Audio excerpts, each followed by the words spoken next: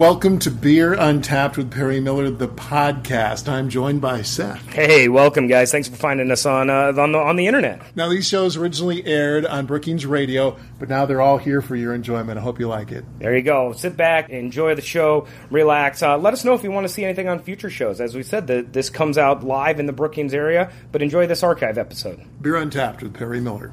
Welcome to Beer Untapped with Perry Miller. Among the many interesting aspects of the craft beer revolution is the way it has gone hand in hand with social media. The two have kind of grown up together. It's a social drink, you know. When you go out for beers, it's you usually sit down and chat with friends or the bartenders, whatever else. And the world we live in today, that just is extended onto online. Lots of interactions, lots of different ways to log your beers, to promote your beers, to grade your beers, to share your beers with friends. And I think the craft brewing industry, as it's grown over the last 10 years, and even long, 15 years, but has really grown hand in hand with the digital area, with social media. That is Seth Cook from Wooden Legs Brewing of Brookings. He says the obvious place to begin the craft beer journey with social media is Facebook. All of the breweries out there maintain a Facebook page. They usually put what's on tap or what's coming soon.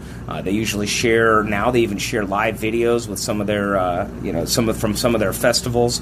Promote events. And then, obviously the utilitarian fact of it is if you're traveling to a new city, you can usually put beer in the city and you'll get their address and see when they're open and what credit cards they take. So I mean, just the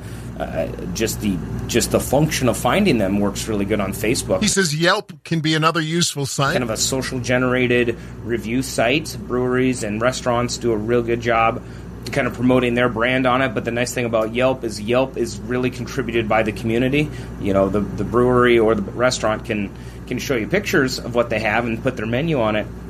But the reality is the Yelp ratings are generated from the community, the people that have done it and reviewed it. So I guess that's a little bit more bar-restaurant-centric. A site that's a lot of fun and focuses entirely on beer is Untapped. And by the way, that's spelled without an E. If you're out just having beers and looking for ratings, Untapped is a fantastic way. Untapped started as an app 5-6 years ago. It's not desperately old, but it is it's a social media platform where you get to look up the beer you're having. I think you can even scan it by its barcode now. Type out your rating or your review, add a picture if you want. Add a picture, right, and post it. And then you have friends on Untapped that can see that, and I think their theme is drink socially. It's okay to you can earn awards because everybody likes awards that aren't actually worth anything, but they're fun to earn anyway. It's a bragging rights. It's a formal digital bragging right. It's a lot of fun. There is some utility to it as well. You can follow breweries to see if that brew becomes available in your area. You can always check into different venues to see what is on tap there or what people have been drinking there. So there's a pretty good utility to Untapped as well. We'll have more Beer Untapped with Perry Miller right after this.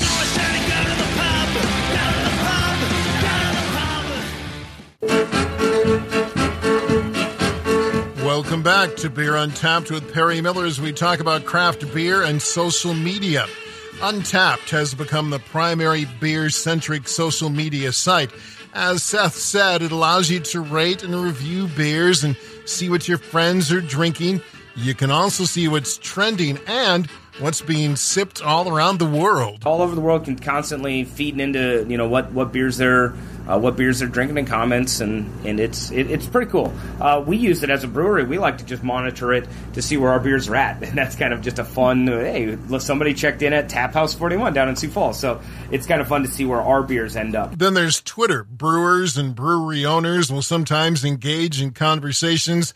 And there's all kinds of beer info available. There's a number of accounts on Twitter that are primarily focused on the beer and the culture. Will Wheaton actually is a really big beer fan. You may remember Will Wheaton from the days as Wesley Crusher on on Star Trek, or maybe more recently as Will Wheaton playing himself on Big Bang Theory. So Will Wheaton actually has a pretty big beer following, and he does a good job on Untapped and on Twitter.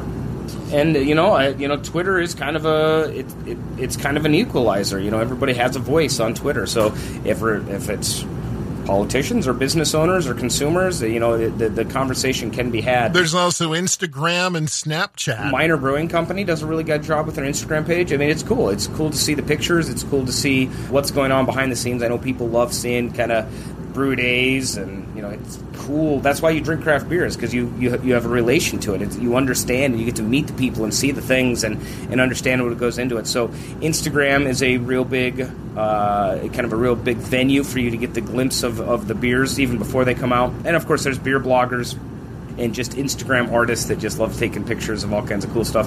And then now, a lot of brands also have Snapchat. Snapchat is an even more behind the scenes. We use our Snapchat account here just to the randomness of the day. If you want to, not necessarily the branding of Instagram or the message delivery of Facebook, our Snapchat is just literally what I'm doing today. And it's kind of a fun way to, just see. We are your local brewery. We like to show people what we're doing, and it's a cool way to stay engaged. If you're running a brewery or a brew pub, obviously this can be a lot to try to keep track of. For Seth, it's all about connecting with people who enjoy their beer and food. It's been very, very cool to be able to have as many interactions with our customers, not just in the pub, and that's why we wanted to do a craft brewery in the pub, is to be able to meet and greet and talk to people and have a true pub atmosphere.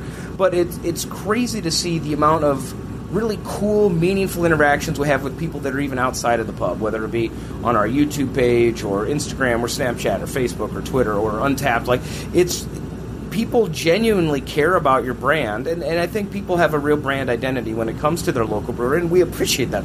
And it's been great to have the technology be able to provide that feedback, provide those encouragement points, to provide those critiques at time on things that we're doing right or wrong. And it's a really cool industry to be in, and it's really cool that so many people have kind of embraced that collaborative.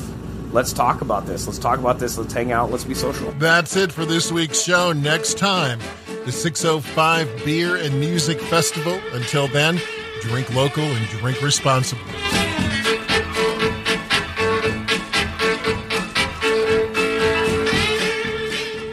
Thank you for listening to this archived edition of Beer Untapped with Perry Miller. Feel free to listen to other episodes, and if there's anything you'd like us to talk about on a future show, please let us know.